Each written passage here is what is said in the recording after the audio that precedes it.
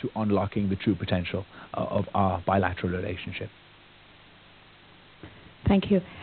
Thank you, Mr. Foreign Minister. Susan Tehrani from WION. Do you think it's time that Pakistan reached out for dialogue with India? And also, my second question is, after your meeting with Secretary Clinton, just to follow up on that, what you just mentioned, do you think that Pakistani-U.S. relations has had a reset in a way?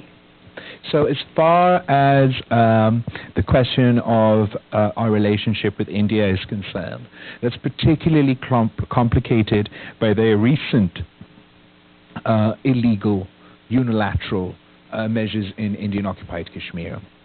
Firstly, the actions of August 5th, 2019, and more recently, the events of May 5th, 2022, have complicated this matter.